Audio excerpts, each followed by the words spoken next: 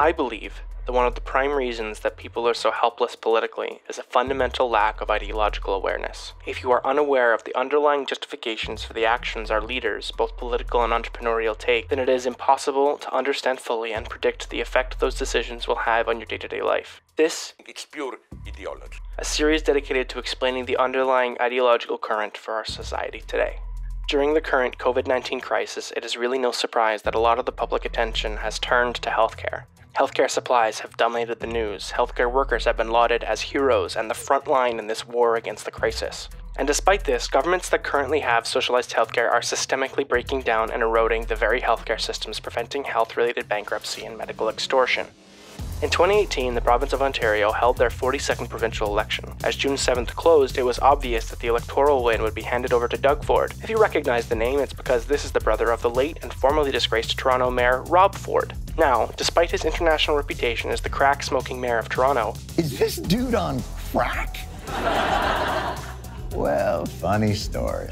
Rob Ford is less known for his radical pro-business and anti-regulation stance as a Toronto city councillor. Support tax increases? I don't. You support higher fees and implementing user fees and implementing taxes? I don't. We're two different systems. His brother is no different. In 2019, Doug Ford's cabinet received the following letter from the Ontario Chamber of Commerce. Dear Minister Elliott, the OCC and its members view the healthcare system as an economic driver, a $52 billion investment that has the potential to kickstart Ontario's economy. The key is removing those barriers that prevent the innovation of the procurement and delivery of care. In short, your ministry must make healthcare open for business. In other words, the Chamber of Commerce was requesting that the Ford government dismantle the public health system of Ontario, something that Ford then proceeded to do. Shortly after that letter was sent, Ontario NDP leader Andrea Horwath leaked a draft of the dismantling efforts. The unnamed bureaucrat who gave Horwath the document was then fired by the Ford administration. What was documented in the plan? The goal was to obfuscate healthcare cuts and reforms behind a separate opaque super agency called the Integrated Care Delivery System, or the ICDS. The current local health integration networks would be merged under this new agency in order to facilitate these cuts. Continuing the conservative penchant for healthcare defunding, let's head to present-day Alberta. On April 9th, the AMA, Alberta Medical Association, filed a $250 million lawsuit against the Alberta government for violating its rights in contract negotiations. This follows the February 20th decision made by the UCP, United Conservative Party, to end the contract set for renewal April 1st. This would enable the governments to dictate changes to billing and compensation and deny the collective bargaining rights of Alberta's doctors. The government seeks to negotiate 3-year contracts with doctors individually. All of the above has been an effort to pull private enterprise in and cut funding to the public healthcare system. In the case of budget cuts, this paves the way for people to make an argument against public ownership on the grounds of its inefficacy, as we have seen the same regarding automotive insurance in my home province of British Columbia, even going so far as to call public utility ownership monopolistic. Once again, when we look at these events, I think it is important to dive a little deeper, ideologically speaking. On April 14th, the article titled, "In an Age of Pandemics, We Need More Freedom to Trade, Not Less," was published to the Mises Institute that outlined this particular economist's distaste with the autarky that was leading to the closure of borders and halting of trade, that it was entirely the fault of governments that reacted late and in a destructive manner, claiming that Italy's late response to the crisis is the fault of its state-run healthcare system. He further went to contrast it with South Korea, stating, whereas the South Korean healthcare system, one of the more free market-oriented ones in the world, has been one of the most successful in dealing with the virus because of its flexibility. Reality, however, is in disagreement with Dr. Toth. There were 3 claims here, the first 2 being that Italy's healthcare is state-run and performed poorly in reaction to the emergency. The third, that South Korea's healthcare system is one of the more market-oriented ones in the world. Let's start at the first 2.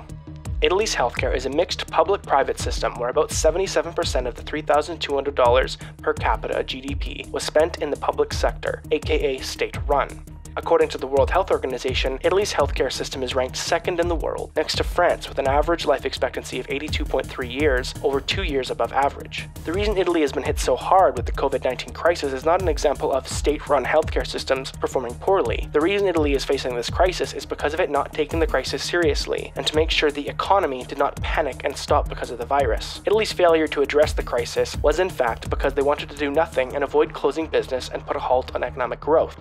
Now let's turn to South Korea. Looking closer at South Korea's healthcare system is probably one of the most telling ways to prove Dr. Toth has no idea what he was talking about. South Korea has a single-payer, government-managed healthcare system funded by government spending, tobacco surcharges, and contributions. What the good doctor is likely referencing is the fact that 77% of all South Koreans have a form of private insurance because their National Health Insurance Corporation only covers 60% of their healthcare costs. The reason South Korea was able to get ahead of the virus was not because of its 40% free market. To quote South Korean Foreign Minister Kang Kyung-hwa, in mid-January, our health authorities quickly conferred with the research institutions here to develop a test, and then they shared that result with the pharmaceutical companies, who then produced the reagent, chemical, and the equipment needed for the testing. It was the government intervention in the market that dealt with it. Had they relied upon market signals to deal with the crisis, they would have failed. This is evident in the American response to the virus. Market signals, an action taken by a consumer or business that indirectly hints towards a demand, are by their nature reactive. They happen after demand is created. In order to build demand for a testing kit, people need to already be sick. Without a governing body to preemptively create demand, markets would have lagged behind the virus, like they are in the United States. South Korea was able to handle the virus precisely because it had a government-run healthcare system. The more draconian measures that we are seeing in Western countries are the result of economic interest and government hesitance to dictate anything, even things that will benefit the public, to private enterprise. Where is the ideological root of this man's faulty, unfounded article, though? Once again, we circle back to neoliberalism. The Mises Institute is an economic foundation that seeks to, and I quote, promote teaching and research in the Austrian School of Economics and individual freedom. Honest history and international peace is the tradition of Ludwig von Mises. Who's Ludwig von Mises? Well, he is the mentor of one Friedrich Hayek, who in turn played a seminal role in Milton Friedman's neoliberal experiments in South America and now the rest of the world, essentially the great-grandfather of neoliberalism. Once again, they are arguing that markets are the most efficient method of distributing the wealth of society, and that markets should be allowed to trade unimpeded and without restrictions.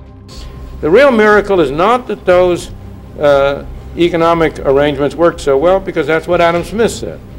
The real miracle is that a military junta was willing to let them do it. In reality, however, they only proved themselves to be effective at enriching already rich shareholders and privately owned enterprises.